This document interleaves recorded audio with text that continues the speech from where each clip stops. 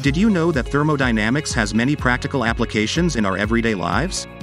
For example, in power plants, thermodynamics is used to convert heat energy into electrical energy. Thermodynamics also plays a vital role in refrigeration and air conditioning systems. These systems use a process called the refrigeration cycle, which involves the transfer of heat from a cold space to a warm space using a refrigerant fluid. Thermodynamics is also critical in the operation of car engines. Internal combustion engines use thermodynamic cycles to convert fuel into mechanical energy, which propels the vehicle. In chemical plants, thermodynamics is used to control chemical reactions and optimize industrial processes. Finally, thermodynamics is essential in space travel.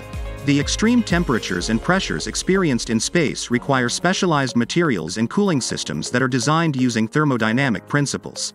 Subscribe to our channel and hit the bell icon for more updates.